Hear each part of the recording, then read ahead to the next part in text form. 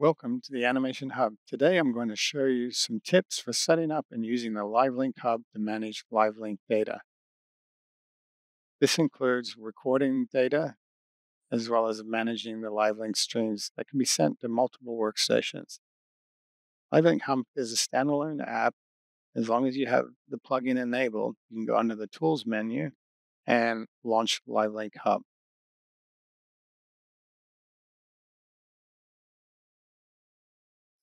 Just have it come up here.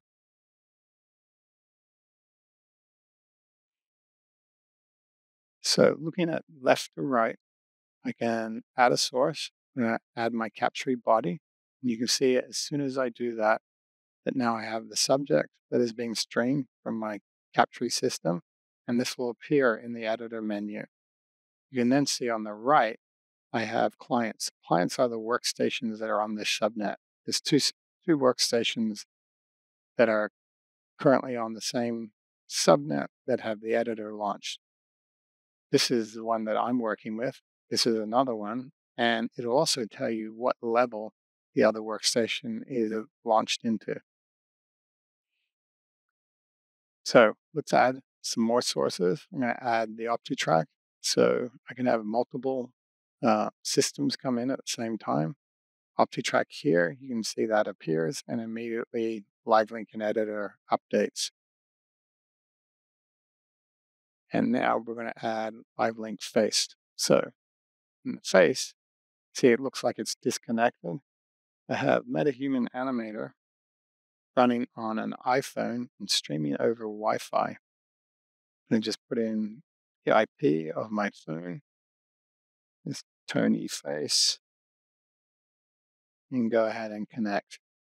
And just like that, we have Tony face is now streaming and also updated in Editor. What's handy with the LiveLink Hub is you can also add a virtual subject. Virtual subject then simplifies the process of getting body on face onto a MetaHuman by combining them together as one LiveLink string. So I have my virtual Tony here. I'm going to go ahead and choose Tony and its face, combine the two of those as my subjects. You can see now I've gone green. However, you don't see a virtual Tony in Editor. In order to do that, you need to rebroadcast. And just like that, I have Tony working, and this is my live face speaking to you in real time. And bring back the hub. Things you can also do once you have a LiveLink set up is you can save your config. And this will default to the LiveLink Hub content folder. So I can save a config, which I already have one here, and recall the setup, including your virtual subject that you've gone through the trouble of creating. Other things to note is there's a plugin directory. So this will show you the plugins that are available and what's been enabled. You can also, if you have other plugins you want to add to the hub, you can add your own directory if your plugins are in a different path. Go ahead and close that. There's also that as well. There's also a settings menu where you can update some of the default settings of how LiveLink starts up. Something to note on the face is I can go ahead and calibrate my neutral pose from the LiveLink Hub. I'm going to go ahead, get my neutral. I'm updating that. You can also note that I don't have the head orientation and translation coming through from the MetaHuman Animator because Capture is the driving source of the neck and head bone. I want to make sure as well when I go to the virtual Tony that the location and rotation of the head, I'm going to keep the parent, which in this case is the Capture system. So rebroadcasting, we have live data in there. Now let's look at the process for recording. So I can go ahead and create a new session name and create a new slate. That's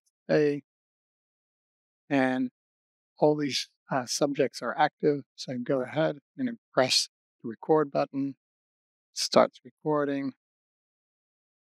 Yes, This is live link data being recorded, body and face. And then stop. Now that we've made a recording, we can switch to the recording list and double click on our last take. I'm just going to move this up here. And you can see we have a timeline here. We can scrub, we can play. One more thing to show you before we finish up is you can actually use your live link source if it has time code as your time code source for live link hub. Super useful. At the moment, you can see I have system time. And if I click on the settings there, I can change this over to using the subject name. I'm going to use my subject that is from my OptiTrack system. And you'll note it's gray at the moment. And when I enable it, it turns green, the time code changes. And now my OptiTrack is being used as my time code source. And there we have it. That's a wrap.